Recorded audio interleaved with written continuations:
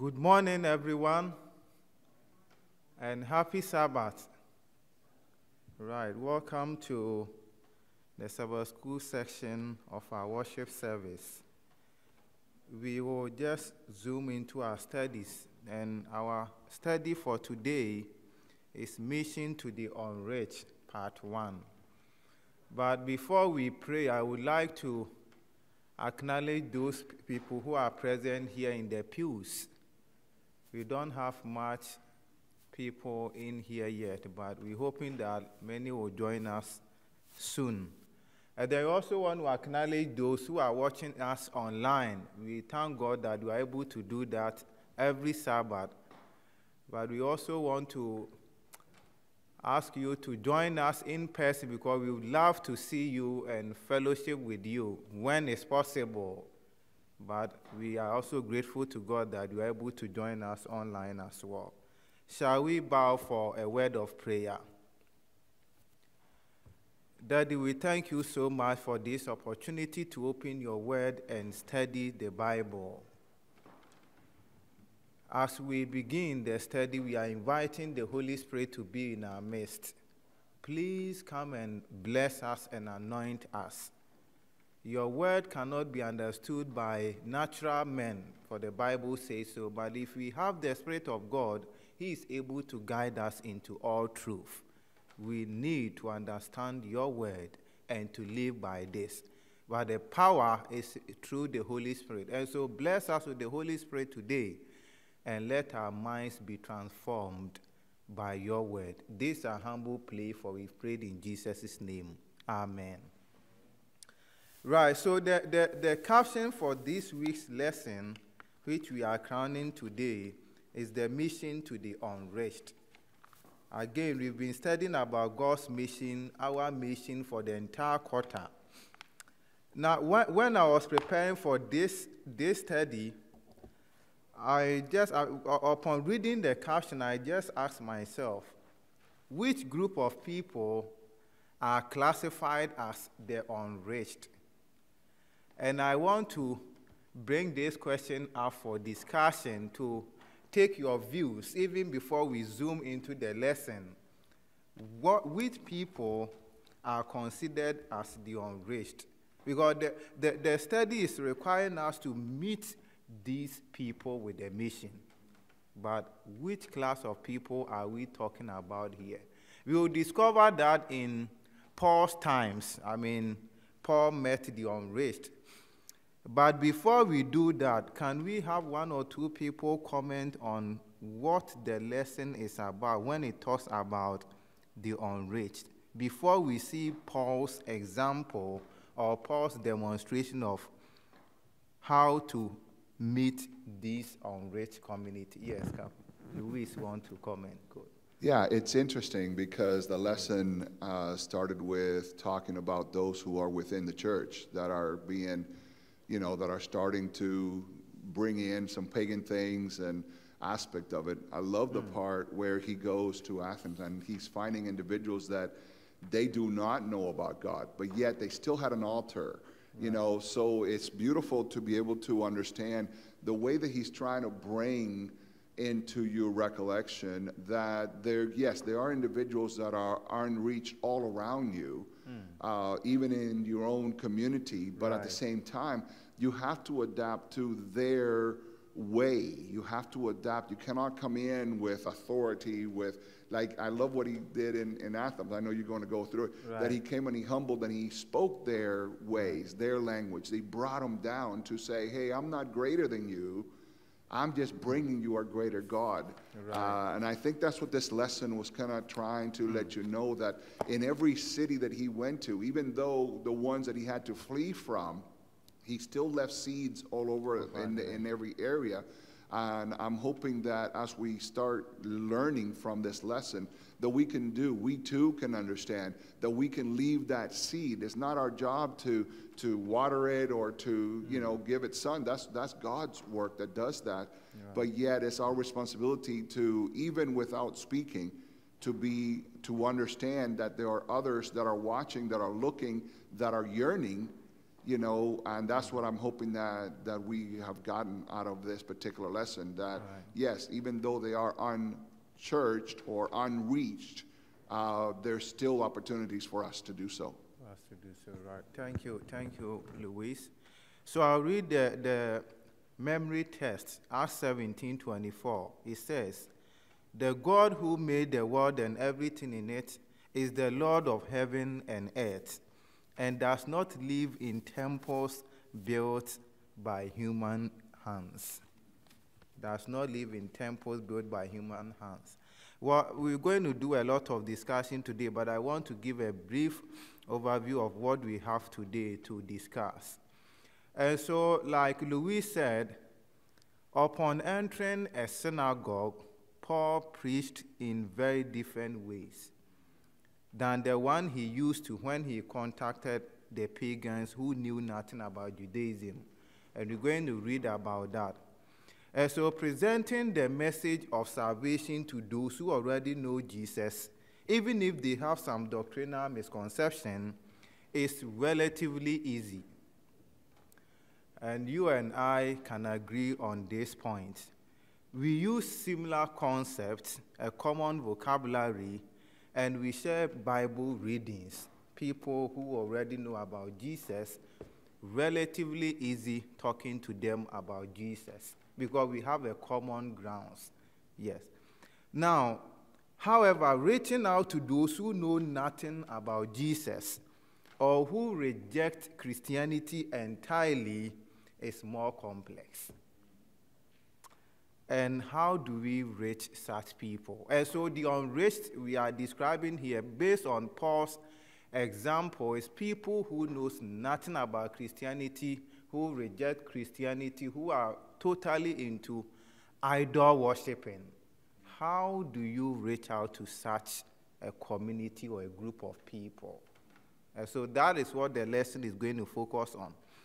And so while I put the lesson into these headings, we need to seek new fields for the mission.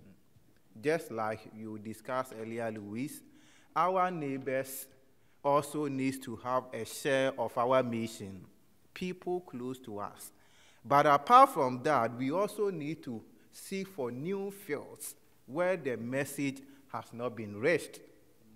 Totally.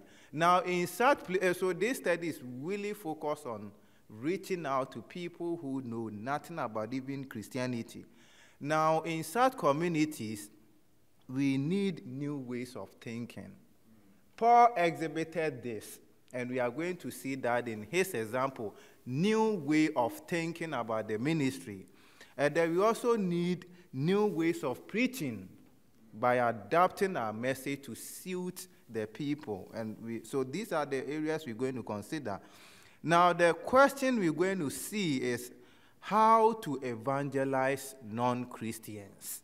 That is what Paul did. And so we first have to find common grounds, adapt our speech, and present Jesus Christ. Because the ultimate goal is to present Jesus Christ. But we need to have a new way of thinking about it, a new way of preaching, find common grounds, and then finally, we can present Jesus Christ to our people. And so we'll go right into our reading, and we will start from Acts chapter 17, verses 16 to 17. I will skip the verse 1 to 15, and then go into 18, 16, and 17. Can anyone share this with us? Acts 17, 16, and 17. And we see the example of Paul in reaching out to people who has nothing to do about Christianity.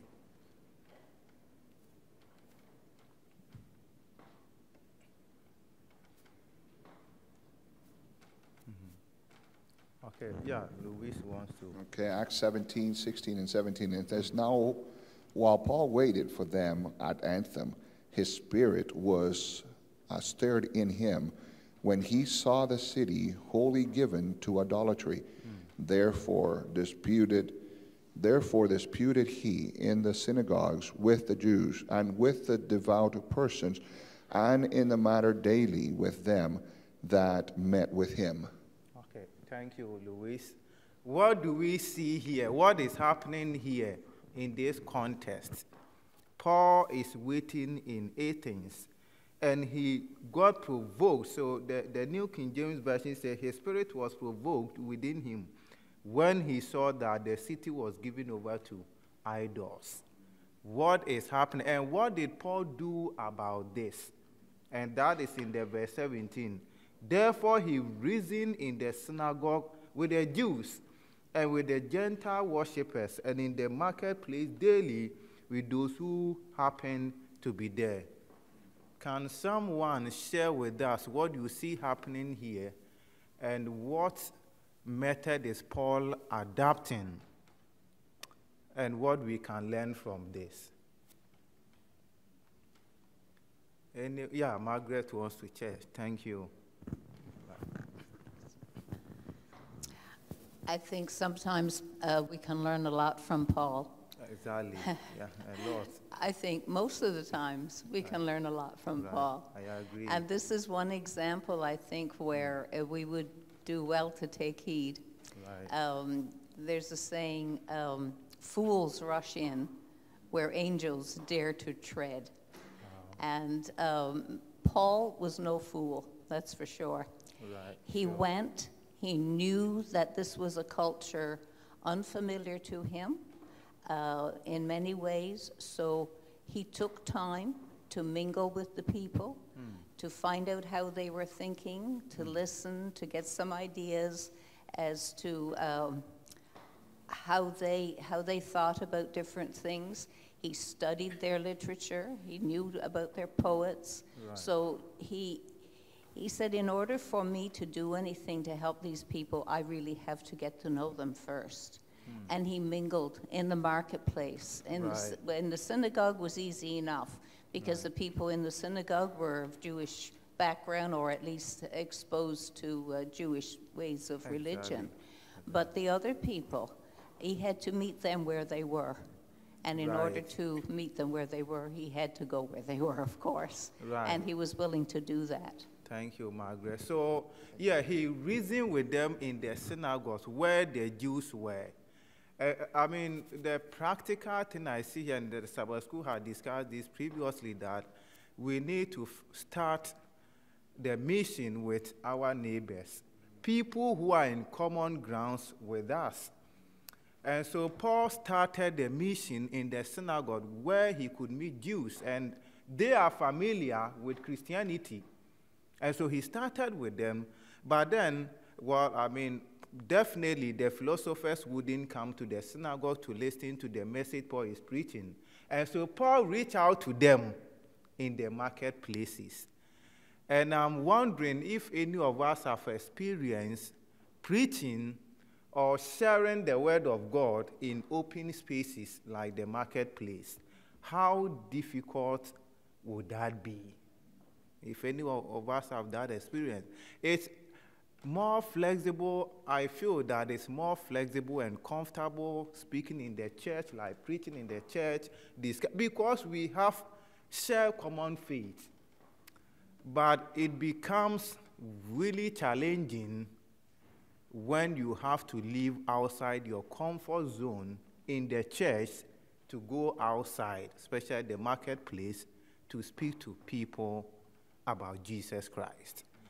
And so it wasn't a comfortable experience for Paul, but Paul would not leave Athens without sharing the message of Christ. And so he would leave his comfort zone, what he's used to, and go outside to preach. And so Paul used to come into contact with the Jews to introduce them to Jesus based on what they already knew about the Messiah. But in Athens, he encountered a challenge: how to reach people who knew nothing about the true God. Studious people, and I mean, if you read a little about the Athens, they are studious people, people who are learned, they are philosophical thinking, they have this philosophical thinking, and accustomed to worshiping hundreds of gods. How do you reach out to such people to talk to them about the only one true God? And so that was really challenging. But if you look at the lesson, the verse 16, I'll take it again. Now, while Paul waited for them at 18, his spirit was provoked within him. Paul could not stand seeing the city being given to idols. And so he would do what is a challenge. He would still go outside his comfort zone to speak about the true God. Now, his intense desire was that they too would be saved.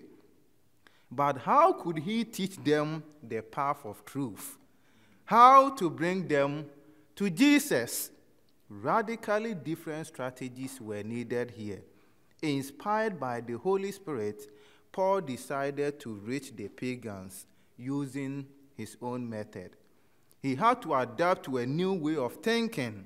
If he spoke to the Jews in the synagogue like a rabbi, which he used to, he would sit with them like a rabbi, he would speak to the pagans in the city squares like a philosopher.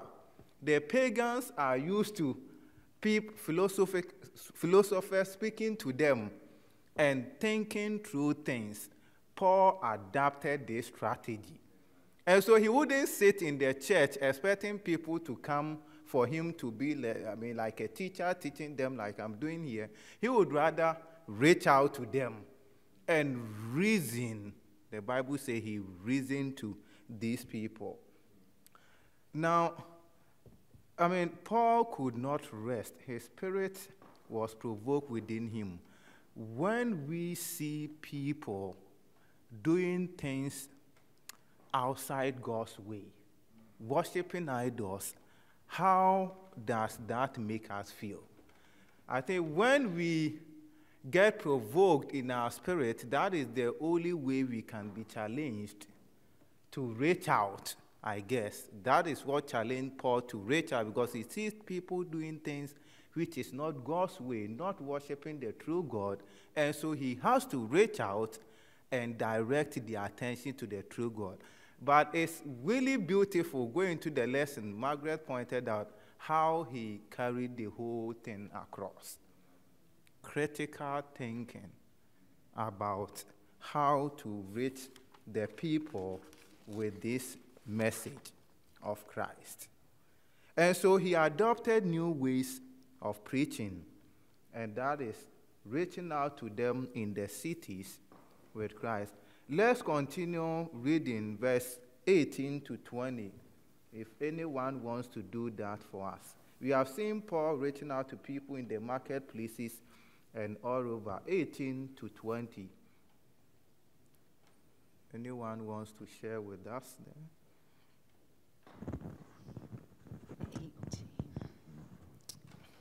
Verse 18 of chapter 17 says, he also had a debate with some of the Epicurean and Stoic philosophers. When he told them about Jesus and his resurrection, they said, "What's this babbler trying to say with these strange ideas he picked up?" Others said, "He seems to be preaching about some foreign gods." That's the New Living Translation. Right. Thank you. What is happening here? What do we see happening here? Speaking their curiosity. Right. Bringing something new. And so they would like to know more, isn't it? Yeah, they would like to know more about what he is trying to speak to them about. And so the people said, "You are bringing some strange ideas to our ears, and we'd like to know what they mean." That is the verse 20. So after some time preaching in the square, the Athenians were surprised by the ideas Paul presented. And these are people who are seeking to know more. They are philosophers. So avid seekers of new teachings, the Athenians wanted to understand more clearly what Paul was preaching. New gods, new teachings, strange things they never knew. about. And so what he said about God had nothing to do with the way their unstable and vain gods acted. Let's note that. Accustomed to debating philosophical thoughts, they saw the coherence of their reasoning. And so Paul had to become familiar with Greek thought and culture. He had read the classical authors and walked the streets of Athens, carefully observing everything he saw and getting to know the way of thinking and acting of its inhabitants. And now the Holy Spirit was preparing him for a new way of preaching to people who were not used to hearing about the one true God. And so I guess we have to be very dynamical and allow the Holy Spirit to use us at different times than just being the same thing most of the time. Like truly, I've heard people preach the same message without any editing or like changing it a little bit to different group of people. I remember when we used to do evangelism in Ghana, you start preaching to people and they get bored, because I think the issue was with the method, I guess. Upon reading this, I realized that we have to really spend some time to think about our audience, what they believe, what they already know, what they don't know, and tactically allow the Holy Spirit to use us to adapt new ways of preaching to reach different groups. Because Paul was used to preaching to Jews, people who were Christians, those who were not Christians. But when he came and, he had an encounter with these people, knowing that the whole city was given to idols, he had to rethink his way through. And so as he walked through the city, he confronted them in their marketplaces, and as he walked through the city, he was taking note of a few things that he could use to reach them. And so I'm not sure the details of the message Paul was preaching in the marketplaces. I think that detail was not given here. But the fact that, he aroused their curiosity and they wanted to know more tells me that Paul was using something they know to come out with something they would want to know more about. And so we really need to think about what we share with people, know people we are going to share the message with, and allow God to use us to reach all class of people. Remember, we are learning how to reach the unreached. And it's really technical. If you want to reach the unreached, you really need the guidance from the Holy Spirit, and you need to think through what you are going to do. Margaret wants to share a point here. Okay, Margaret first, then Louise. Yeah. Right. Yeah, thank you. It's interesting, that we don't have an account of what Paul shared, because we do get a fair idea of Peter's sermon right after the Holy Spirit was poured out. Right. But with the writing here, we're left to wonder, really what did Paul share?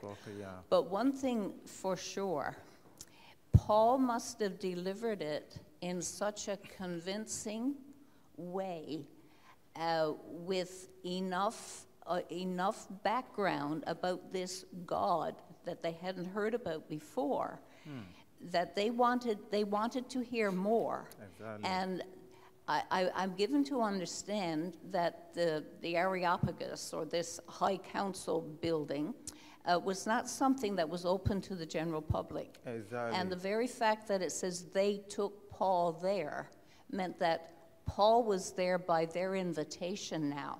So that really, I think I've previously missed the significance of this, but this was a high honor for Paul to be taken to the seat of the learned, you know, Exactly. and to get an opportunity to share with this share. elite group what it was he wanted them to know. So we know Paul was a very gifted speaker, Yeah. just by virtue of the fact that he received this invitation. Right, yeah. Yeah, thank you, Margaret, for sharing this. Beautiful. Okay, Louise. What I found interesting is the passion that he had. You know, and those are the things that we need to bring out. We need to understand. We need to be, first of all, when he saw the sin, he was hurt in his heart. Exactly. You know, and how many of us, when we see sin around us, how many of us are hurting, or how many of us are just excusing it? Oh, well, that's the way humanity is. So the first thing that he had is that he was not comfortable along sin, what's happening with sin. But second of all, he was resolved. He wanted, he desired, he wanted to save this individual so much that not only did he come to their places, and he's talking to these individuals that are well learned, he is coming and he is lowering his intellect to try to get to their level, to try to talk in their language, to try to talk with their slangs. You know what I mean? He didn't come with his mighty, you know, $1 million words. He came to their level, and he started to understand what are the things that we're in common with.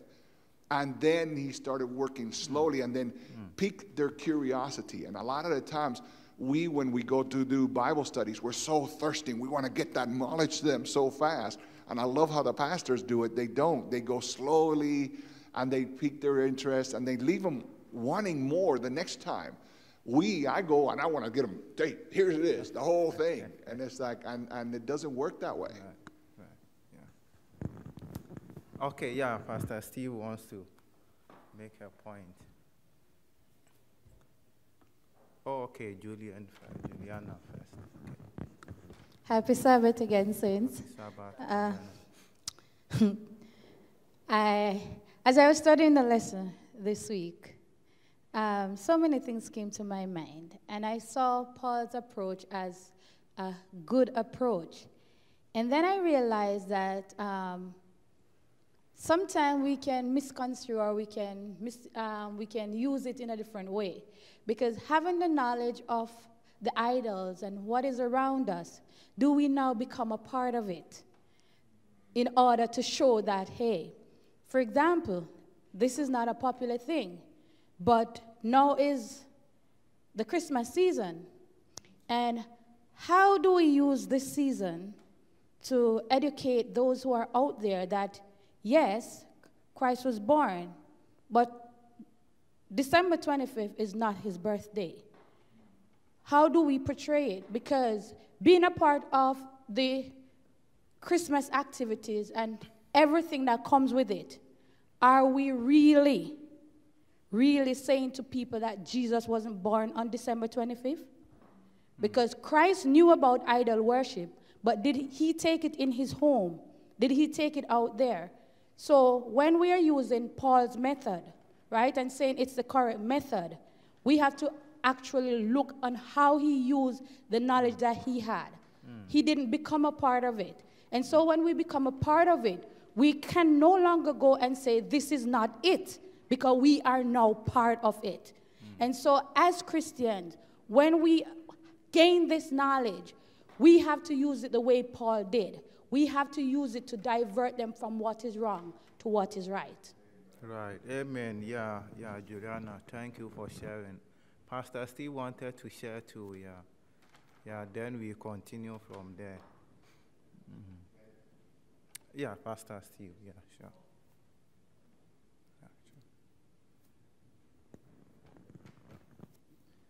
It's something similar to Juliana said to us.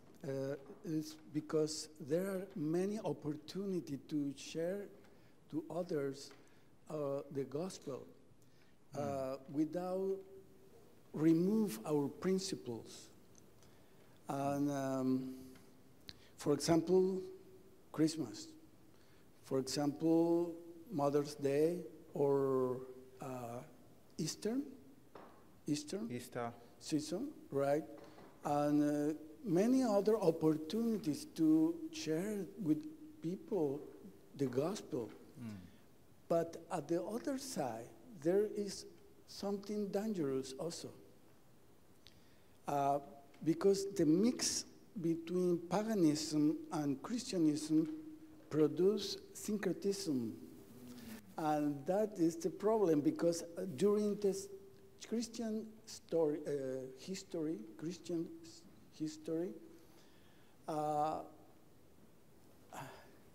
for example, how is Saint Augustine, is correct? Saint Augustine introduced the Greek philosophy in the Christianism. And also in the Middle Ages, Saint Thomas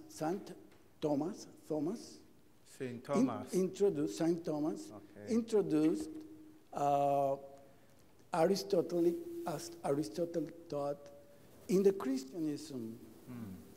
So there is a battle, it's a fight about worldviews.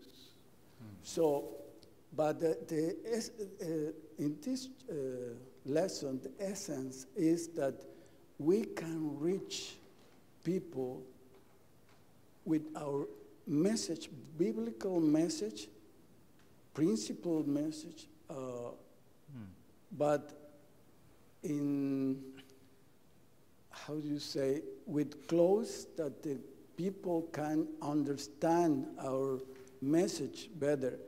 An example of this clearly is missionary, when the missionary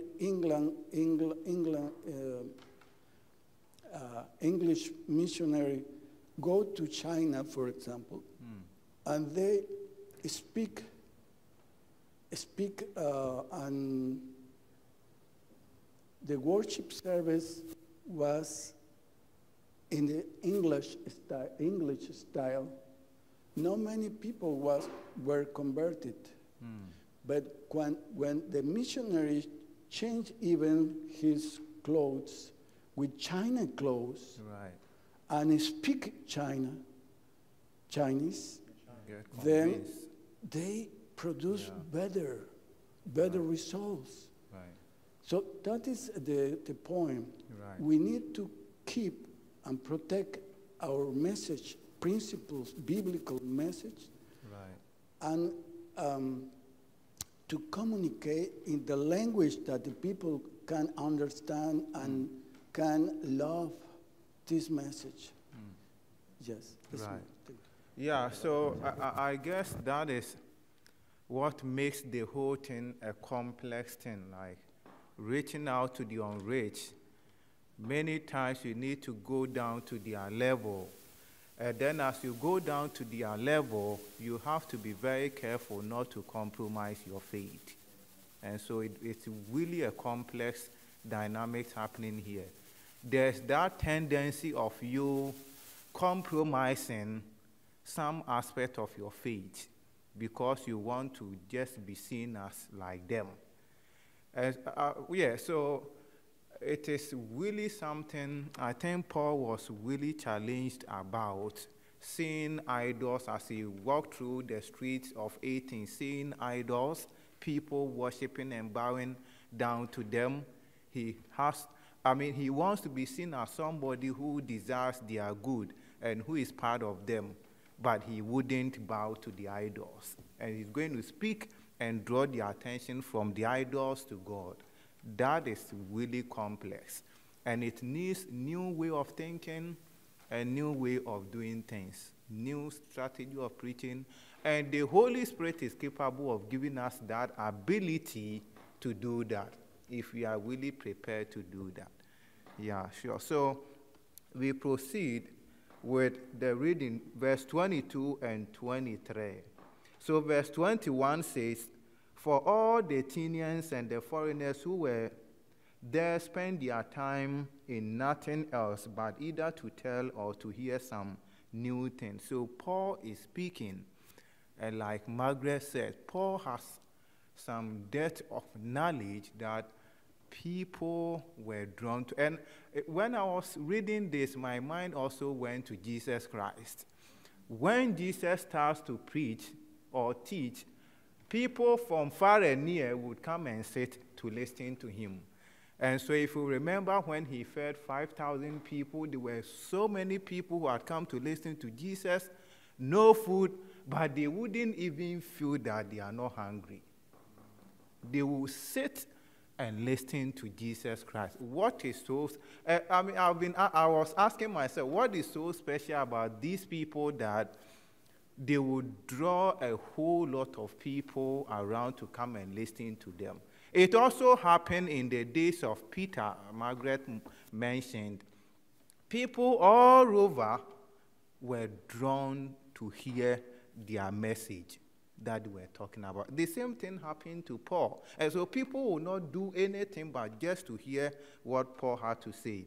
And now Paul has been invited to come to Areopagus, which to some extent was an honor. Margaret did a good job with that.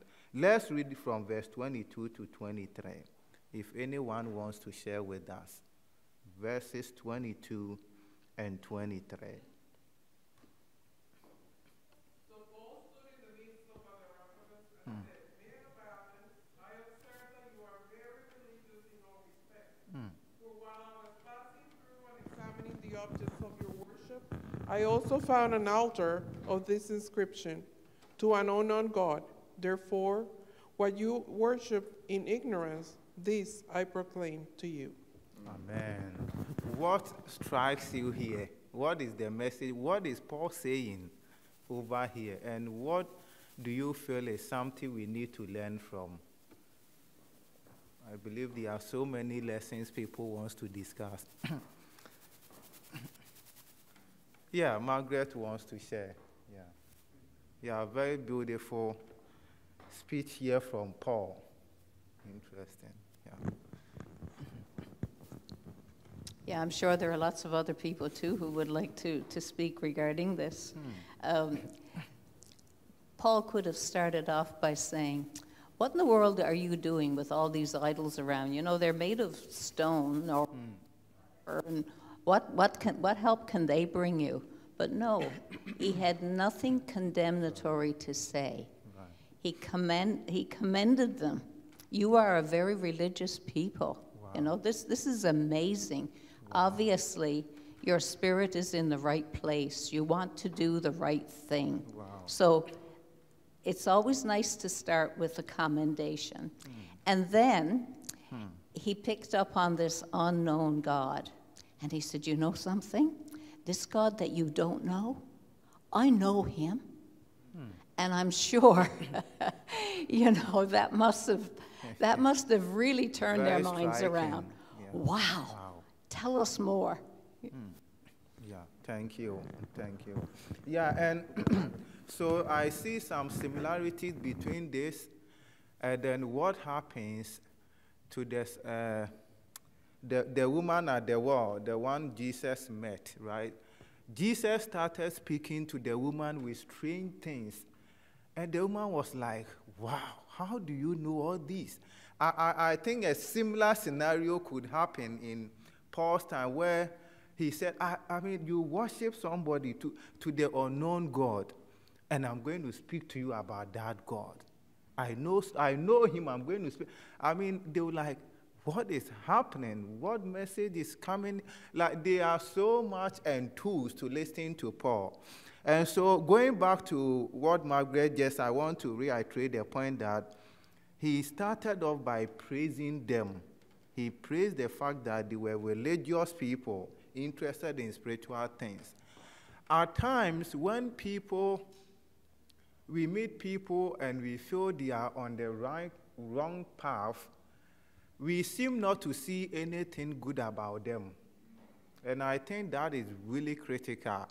I was trying to fathom why Paul would praise them.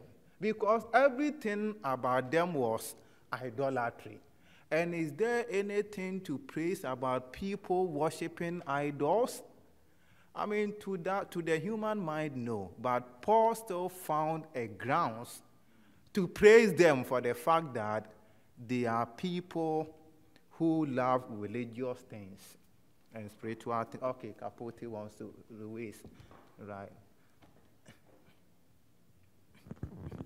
I think that a lot of times this is something so important that we need to learn. Because as we're going in to do a Bible study, as we're going in and we're looking at all of these people that are in sin, the very first thing that we want to do, we want to start hitting them over the head of how horrible you shouldn't be smoking, you shouldn't be drinking, you shouldn't be, and we never befriend them. We never get to the point to understand their point of view. Now, what I love with the lesson is study, when Paul started talking to those that are in the synagogue, he talked to them differently. He came at them and told them, hey, this thing's you're not to be doing. Now he's in the marketplace. Now he's in this amphitheater, and he's telling them, oh, wow, look, you have this God that you don't know. Let me show you. Let me start. But he started with love. He started with finding common things that he can talk about, but at the same time understanding that there's some knowledge that they're not aware of. Right. And what we need to do is, like, I wish we had his sermons. I wish we understood how he spoke to them and the words that he spoke to them. But we can put between the lines. We can understand that between the lines. He was talking their language. Exactly. He was understanding, and slowly, and now he gets to a point where he says, boom, I've got you. Exactly. I know something that you don't know. Right. And it's something that you are doing well because you are worshiping this unknown God. Right. But let me tell you a little bit about him.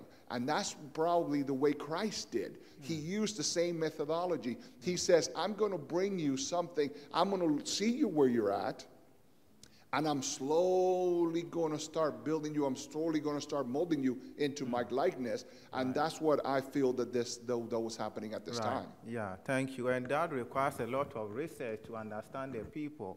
Yeah, most of the time I remember we wouldn't do much research about people. We just go to them and try to prove to them that if you don't worship on the Sabbath, I mean, all those kind of stuff. But, well, so Paul wouldn't do that. He would appreciate what they are doing and then take advantage of that. Paul respected the people. He respected them. And so he didn't address them as an expert who was going to change their perception of the world, but as someone who wanted to share his knowledge as an equal. You have all the knowledge, but I also have something to tell you. And so the people would listen. He took advantage of common points. So he found in the altar to the unknown God a bridge that united both thoughts, right? And he did not mock their ignorance. On the contrary, he admired their desire to worship, even that which was unknown to them.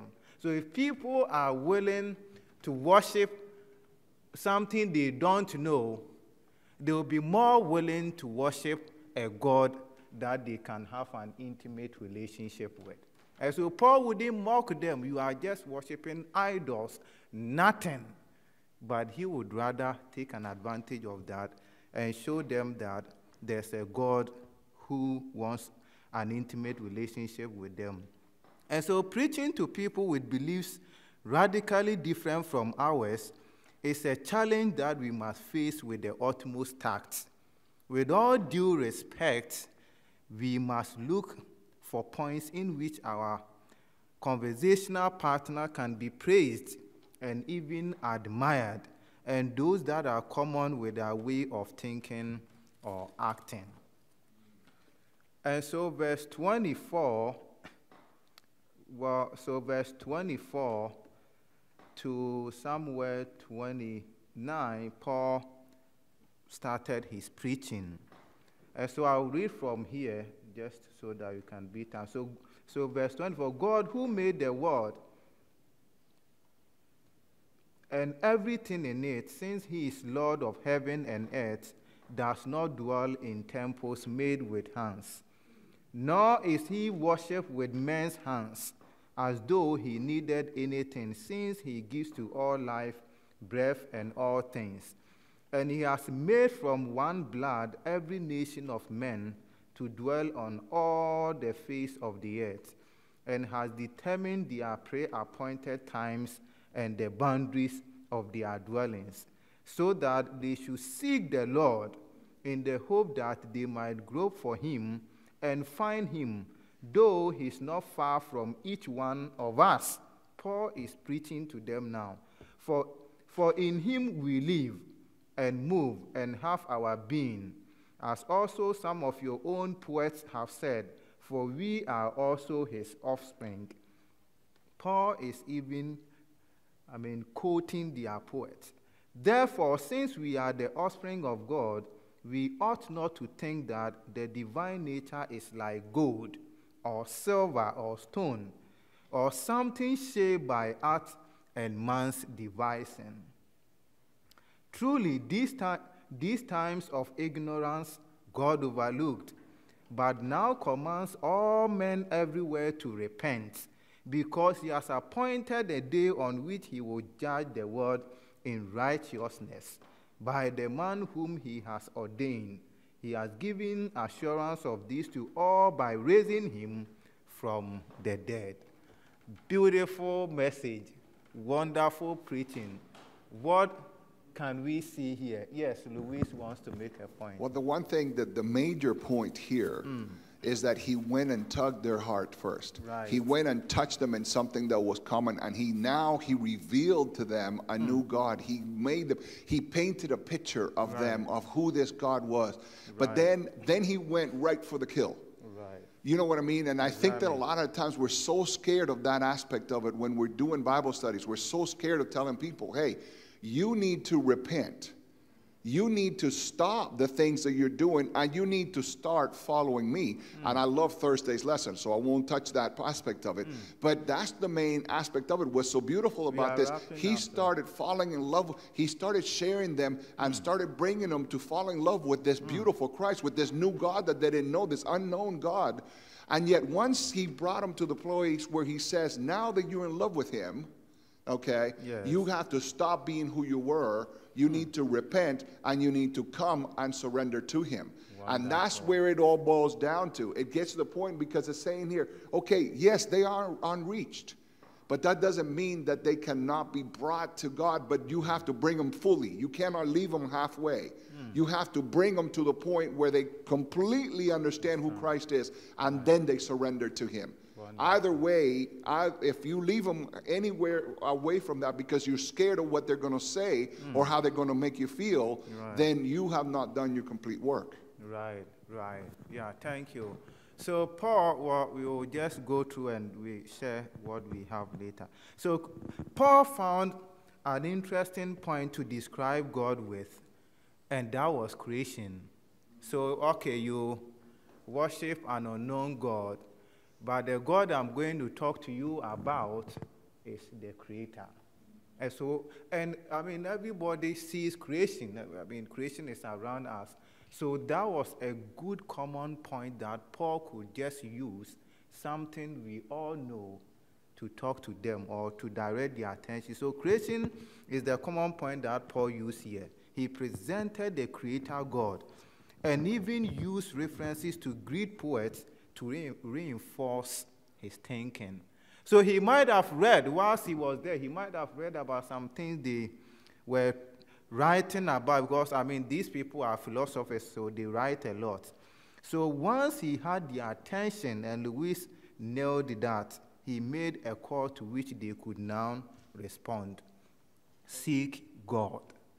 And it was very clear in his message that, okay, 1 second, you have done some things you didn't know. God is going to overlook that. But now that you know the one true God, you have to repent and seek him. Yes, you want to make No, I was just looking at Thursday there, and it says, I know you have to try to get them to the truth, but once they come to the truth, a lot of people will not accept it. They will reject it. What do you do then? Just pray for them, I guess. Right. Yes. Right. Yeah. Okay. So, okay, Larry, go ahead. Yeah, and we know John, one of the apostles, he departed from Paul, and Paul was really upset, and really he didn't want anything to do with John anymore. But later on, you'll see as you keep studying the scripture that, he said, send John Mark to me, because he is profitable unto me. So you see Paul making mistakes. Sometimes we can get ourselves into a big guilt load, and where joy is zapped right out of us. And we just got to watch things, like the sister was talking about at Christmas. We just got to watch things and think about other people, not just for ourselves. Because, like, I got a neighbor, he got his lights up, and I'd like to have mine up, because I like looking at the colored lights. I wouldn't care what time of the year it was. But, we got to watch that we do not offend, and that's almost impossible today, not to offend anyone. Pretty near impossible. Right. There's so much diversity out there today. And, we got to be wise in what we do and how we speak. And just trust in the Holy Spirit. The Holy Spirit's got a part in this. And when the time comes, I can guarantee you, He'll put the right words in your mouth, and we will not have to worry about it. Right. Yeah, thank you. Yeah, so, yeah, Brian, you kindly give us 5 minutes to wrap up. So, well, there's an interesting thing here on the Thursday lesson, so we do about that, presenting Christ. After Paul talking a whole about God, pointing the attention to the Creator God and all that, he finds a way to bring in Christ. And so verse 32, verse 31, because he has appointed a day on which he will judge the world in righteousness by the man whom he has ordained. He has given assurance of this to all by raising him from the dead. And so verse 32 says, and when they heard of the resurrection of the dead, some mocked, while others said, we will hear you again on this matter. So Paul departed from among them. Well, I was going to ask a question so before the question, sooner or later the time comes to move from the common ground to new teachings. Amen. The foundation has been laid. Very comfortable. People are happy to hear what is going on. Now, Paul is bringing in a new teaching. After all, so interesting, after all, we achieve nothing by always talking about common ground. The Holy Spirit will show us the moment and the way in which we should openly present Jesus Christ. And so in his speech at the Areopagus, he spoke at length before introducing Jesus. When the time came, some laughed, others preferred to continue talking or some others wanted to continue talking at another time. My question to wrap up the lesson is, Paul could have stopped with just introducing the people to this God who loved them, and they would have been quite pleased. But then he crossed a line that made people think he was deluded when he brought in the resurrection. Should he have done that? Why or why not? I don't know if you have a question time to digest this question, but probably I don't want to go off time, so I will just leave that for us to think about it. But the point is that the ultimate goal is to present Jesus Christ. And so whatever grounds we find ourselves, we can start from different dimensions depending on our audience. But if we only present on the common grounds, who cares? Nothing new to learn. But if we move from the common ground, which is kind of our comfort zone, to speak something new, which is Jesus Christ, people might seem not to appreciate in the face value, but God would be praised. And the Holy Spirit will use that to touch their heart. Shall we bow for a word of prayer? Daddy, we thank you so much for such a beautiful lesson. We thank you for the life of Paul.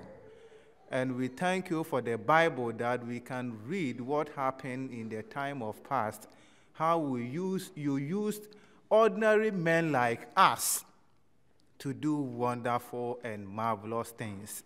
We are pleading that just as you inspired Paul to do all this, to reach the unreached, you inspire us the same, so that we can reach out to people in our close vicinities and even the unreached, people who has nothing to do about Jesus Christ. May we be blessed. We want to continue to commit the rest of the worship service into your hands. Pathfinders are coming up to lead. May you be with us, and let our worship be acceptable in your sight. This is our humble plea, for we prayed in Jesus' name. Amen.